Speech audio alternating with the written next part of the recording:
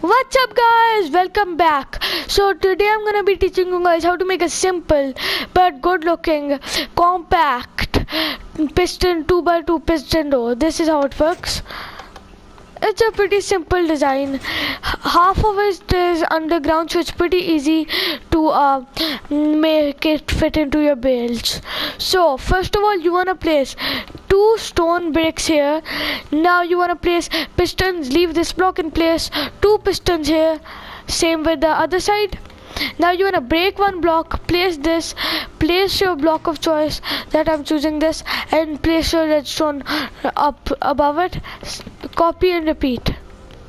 You're gonna place it right here, and now you're gonna repeat. So when you're done, now you're gonna make the frame. This is the frame of the build. So the frame of the build is like this. So this is a pretty simple build. Now what you wanna do is put all of these right above here, and you wanna build the frame on the opposite side as well. So when you're done with this, now you should have a frame looking like this.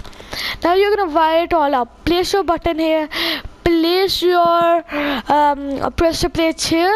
Now we're gonna get connecting this all up. So what you're gonna do first is locate both of the redstone torches.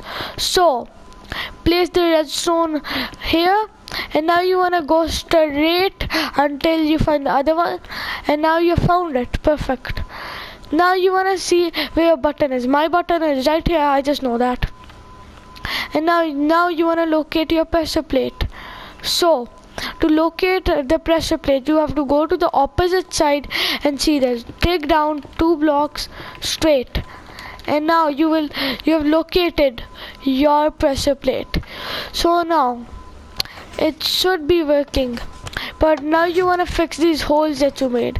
So how to fix them? Just drop down in, but don't do it on this, or it will just unwire the redstone. So do it like this, and I'm gonna get stuck here.